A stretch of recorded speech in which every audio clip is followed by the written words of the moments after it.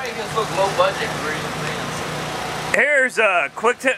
We ain't low budget. It's because we just don't have a working AC back there. The AC back there in the back does not work.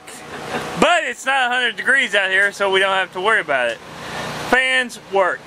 So anyway, here is a quick tip. This is going to be quick tip 43, I believe. And not one of them work?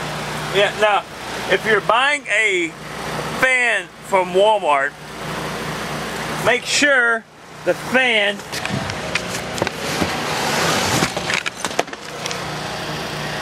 has the extension plug in the box.